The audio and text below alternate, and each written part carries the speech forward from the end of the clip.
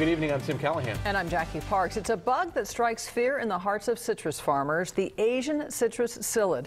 After one was found in central Bakersfield earlier this month, the county came up with a plan on how to best combat any infestation from spreading. 23 ABC's Stephen Hicks joins us now in the Live Center with the latest. Stephen? Yeah, Jackie, just 4 of those little bugs have been found across the city in the last 5 years. So if state officials seem overcautious, it's because they know the serious risk this pest brings with it.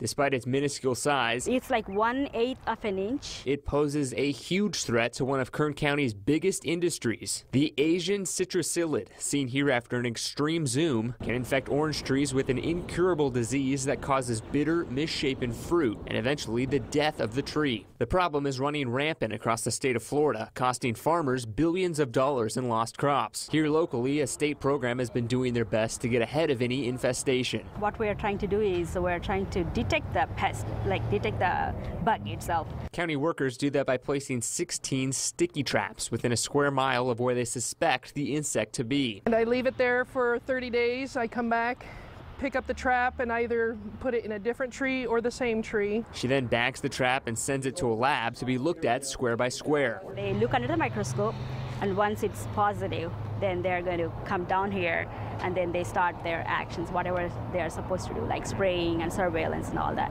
In 5 years of searching, they've only found 4 bugs, but the latest was just discovered earlier this month in the Westchester area. None of the bugs carry the incurable citrus greening disease, but the California Department of Food and Agriculture isn't taking any chances. Tonight at a town hall meeting, they explained their next steps: pesticide to be sprayed at homes in the surrounding area. We have some orange trees in our backyard, and so we were very interested.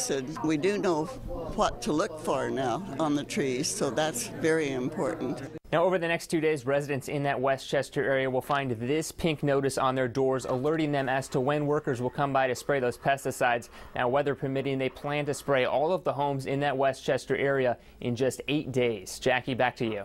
All right, Stephen, thanks.